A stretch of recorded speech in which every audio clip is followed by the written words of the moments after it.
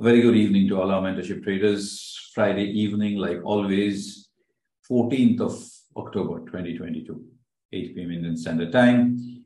And difficult times, difficult markets continues. I was taking a look at the US markets today as they opened, and after a huge bounce back, like really sharp bounce back in yesterday's trade, today it has kind of opened weak and consolidating or correcting after this bounce back. So most of the US indices are negative. SGX is close to 100 points down, again, nearing that 17,100 level.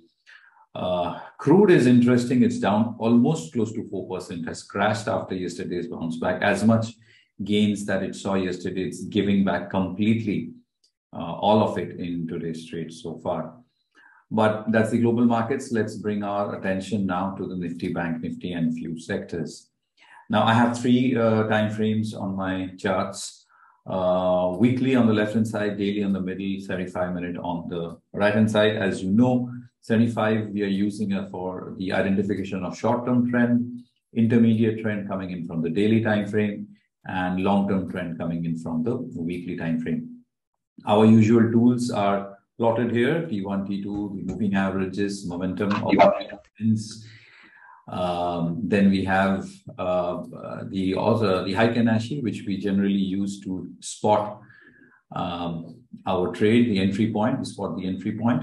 Then we have short-term volatility and momentum indicators. Okay, so let's take a look at the weekly chart first, the left-hand side one.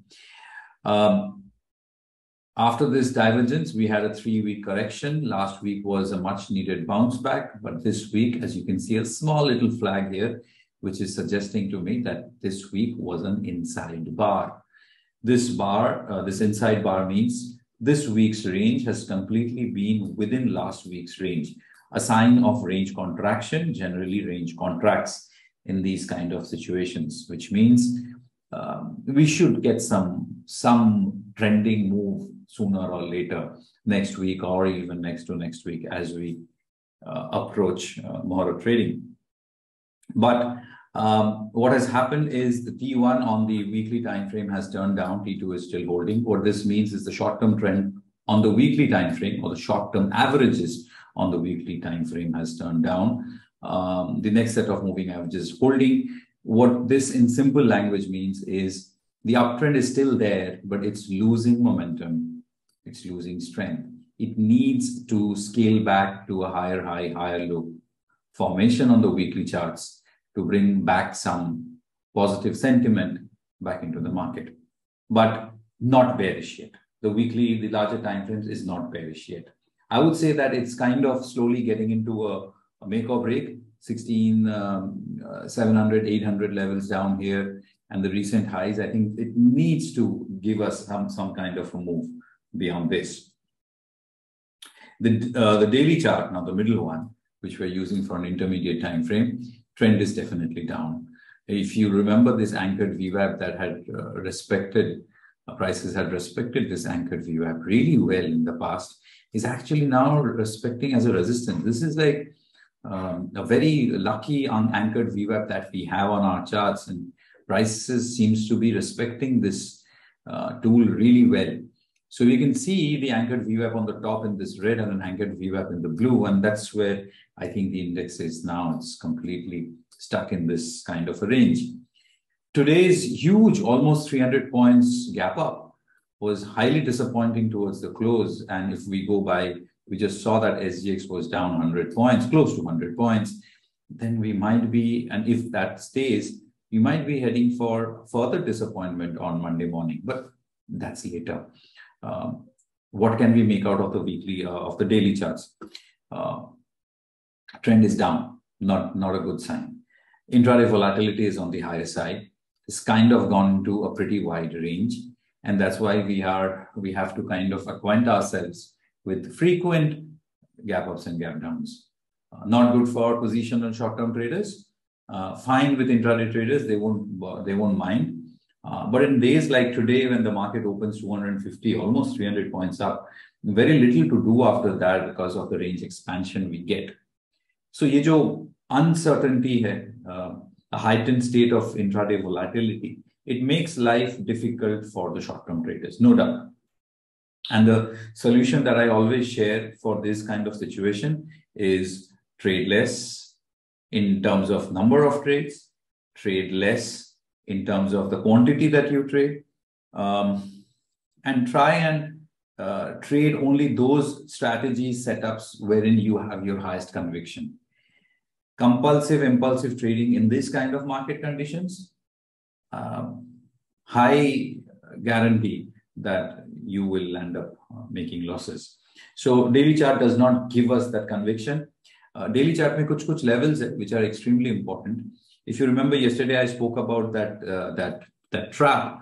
And so any kind of a fall below this, I think the index will be gone for some decent amount of time. This is very important lows, because after the real sell-off, after this real sell-off, the index has finally made a higher fractal low.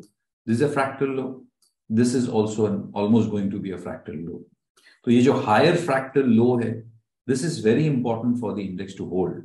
Because if this goes, ये तो जाना ही होगा then in that case. However, we are at 17,200 almost. This is around 16,900. So अच्छा खासा 300 point का difference है. We have some time. But the good thing is, if it reverses and takes out today's high, जहाँ से selling आया, which was very close to this highs, then 17,400 and above, we are then probably looking at a 1, 2, 3 kind of a wave on the upside. In that case, the index will, but obvious, attempt 7,800, 7,900. So surely, slowly but surely, index from the intermediate time frame, from this particular time frame, एक range में तो है, it's already there in a range, but it needs to give that range breakout. Okay. Now let's come to the smaller time frame, and the smaller time frame, 75 minutes, thanks to the very opening bar. Just the opening bar was enough for the trend reversal, but then it was complete, waste of the gains that the index gave. However, we have to deal with this. Momentum has definitely improved. Abhi Monday, yehi dekhna hai. The first hour of Monday's trade primarily would be to see that did we open weak, and did we open weak, then did we bounce back, etc. and all those things. But I think the difficulty in short-term trading will continue. Okay? Do you make sense? The higher time frames is still okay. We should maintain a bullish bias. Soon, within the next couple of weeks, you're going to get a breakout.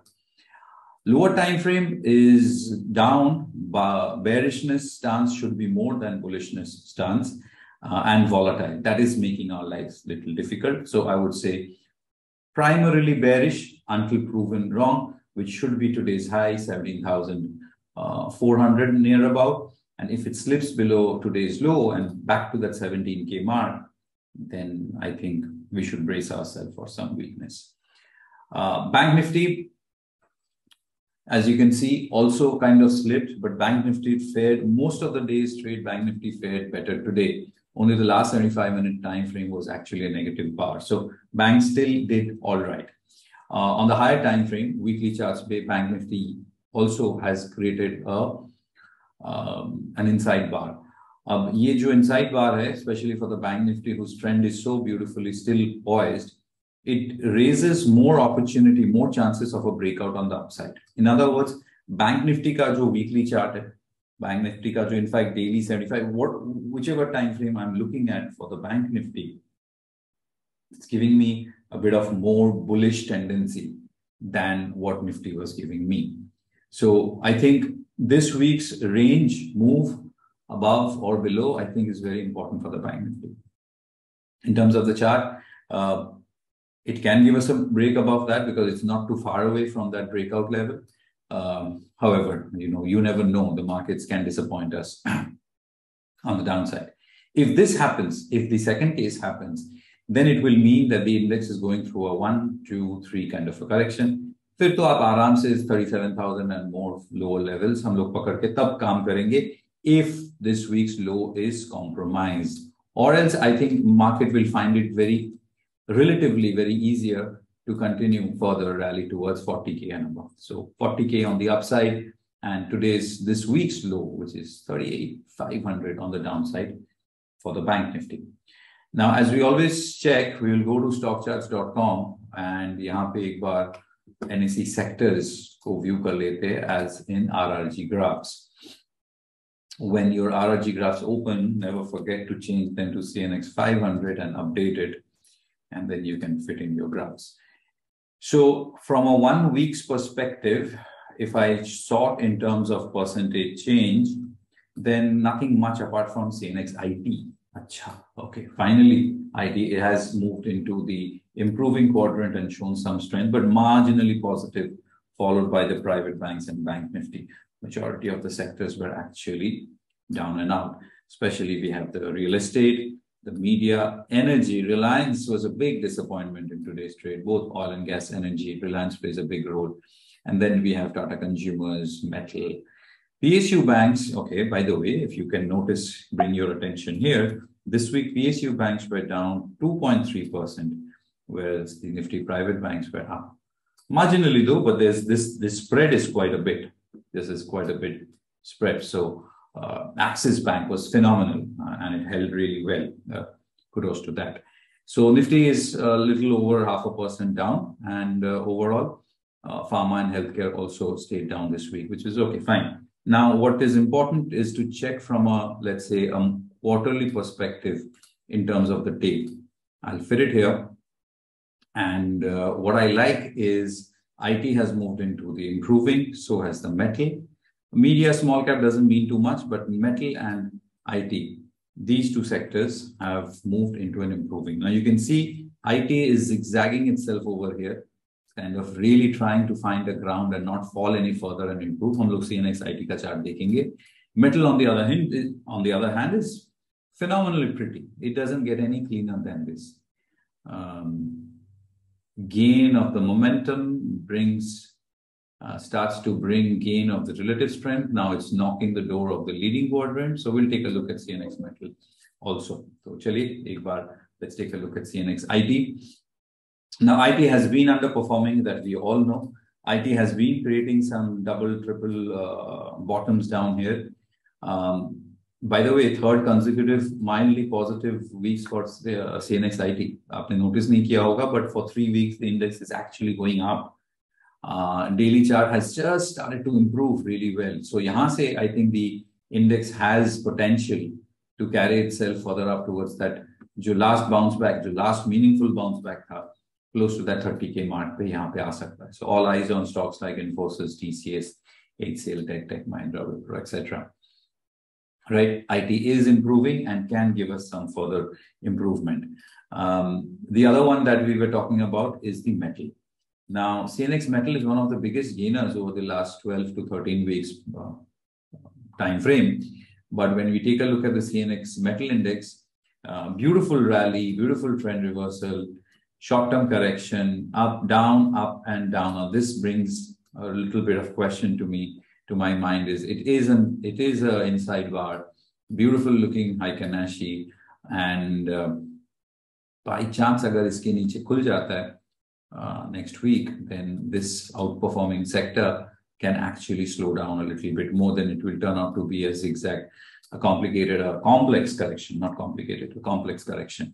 Daily chart bhi वैसा ही कुछ signal दे रहा है. It is in a downtrend, clearly has established some resistances. So sooner means if you see today's bar, where it opened and where it has closed.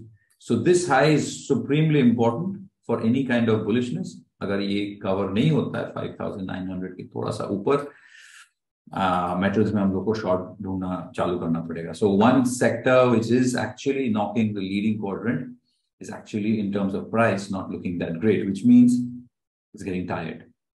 ठीक है?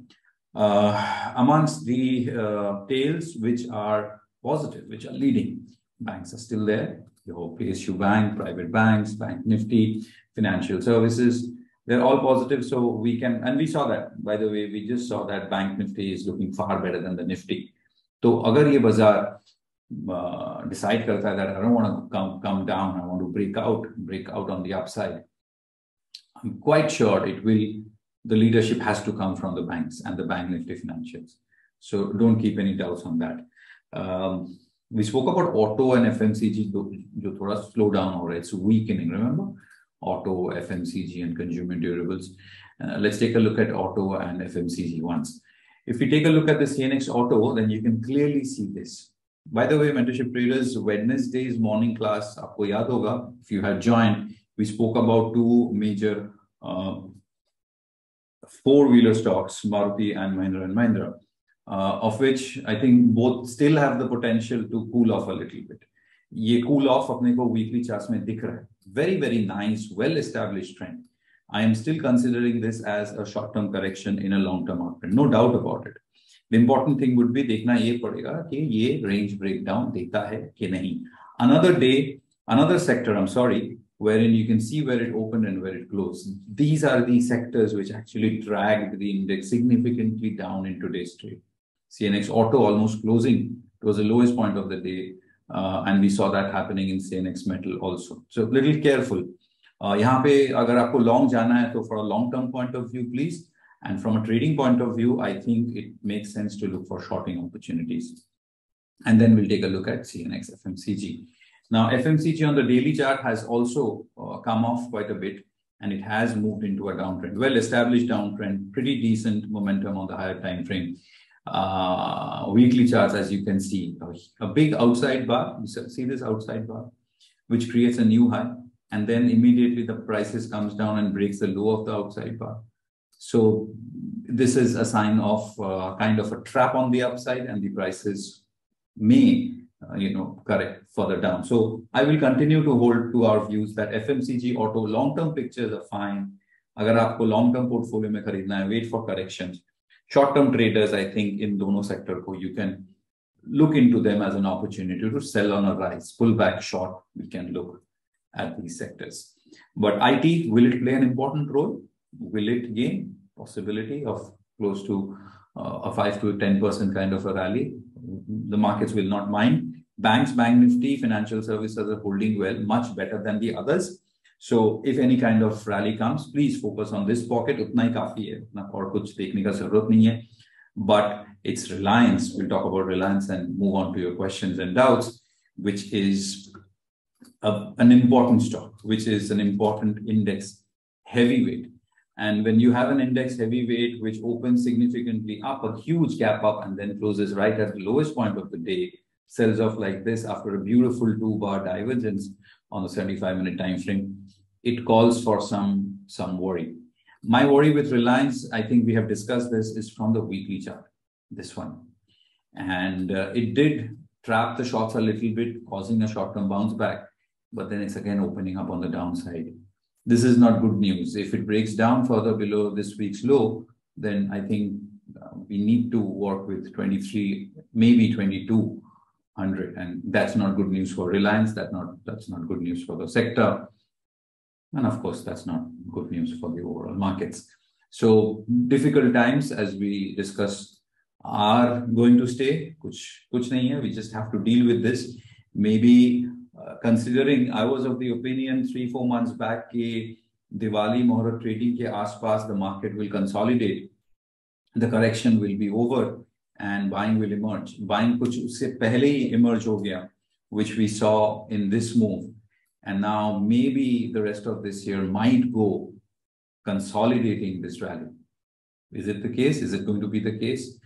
Let's see. But whatever be it, rally or breakout, please trade cautiously, carefully, preserve your capital, wait for the trend to get established, and then it will be much more easier than what are the conditions right now. Okay, so that's it for the market and the sectors. Now, like we always do, let's move on to your doubts and questions.